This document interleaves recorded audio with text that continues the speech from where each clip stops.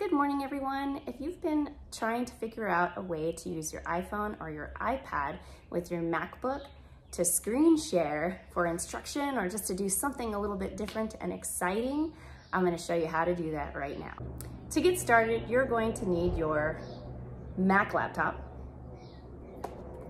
your iPad, and or iPhone. And last, you need the charging cable that you'll use to charge your device.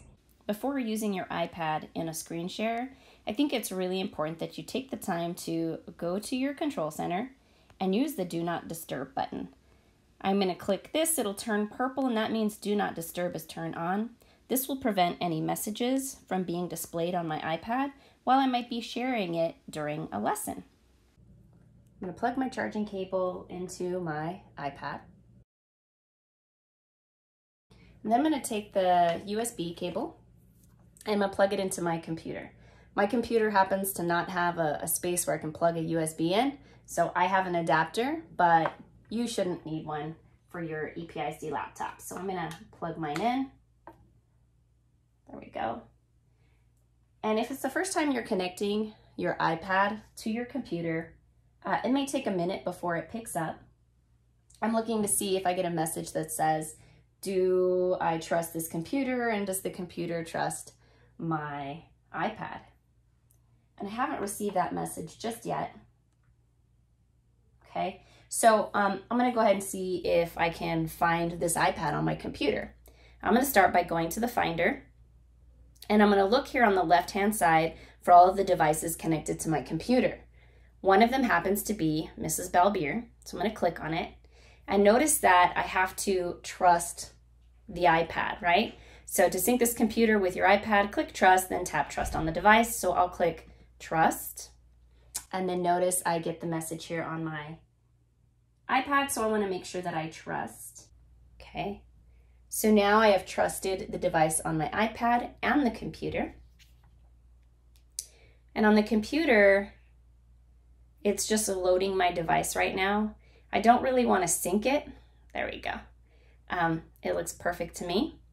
So now that they trust each other, I can go ahead and close out of this on my computer and place my iPad down. So I'll go to my Launchpad. And in the search, you can type in QuickTime Player. And when you locate it, if this is something you're going to use often, you might want to go ahead and click and drag it over here to your dock. Let's see, where do I want it? I think I want it right here. Okay, and so when you launch QuickTime, it won't look like anything special is happening. You'll want to make sure that you go up here to File, and you have the option of a new movie recording, which is what we're going to use, a new audio recording, maybe you want to record something for your students, and a new screen recording, which you can use to, of course, record your screen. I'm going to go to New Movie Recording because I happen to know that I can also view my iPad in this way. So, of course, at first you see yourself, but if you look down here at the Record button, there is a little drop down. And so when you click the drop down, you should see the name of your iPad. My iPad happens to be named Mrs. Balbier. And then down here, this is for the microphone, right? So I would use my microphone here. But I'm going to go ahead and just click Mrs. Balbier so that now you don't see me. I'm actually going to be displaying my iPad here on the screen. And so if I were going to teach my students how to use a specific app that I wanted them to use for a lesson to get creative, I could go on into one of the apps and kind of model and teach, or of course I could record a video to show my students how to use this amazing tool. So I want you to know that we did it. We have connected our iPad to the MacBook. And so again, by using the screen share feature in Microsoft Teams or Schoology conferences, your students would be able to see the iPad. And if your goal was to set this up like a document camera, the app that you would want to focus on using would be, of course, the camera. Don't mind my stableness here, but you might set it on something that would be stable.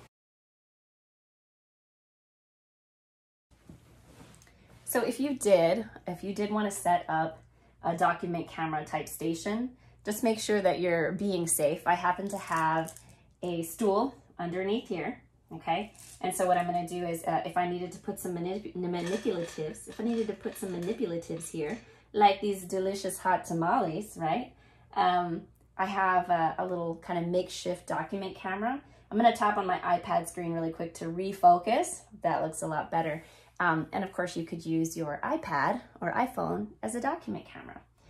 At the end of your lesson, I would take a minute to take your iPhone or iPad out of the do not disturb mode. Remember the moon, so that you don't miss any important phone calls or text messages that might be sent your way on your device. I hope that was a useful tip for you. And thank you guys again for all that you do. You are amazing and you're making a difference with your students.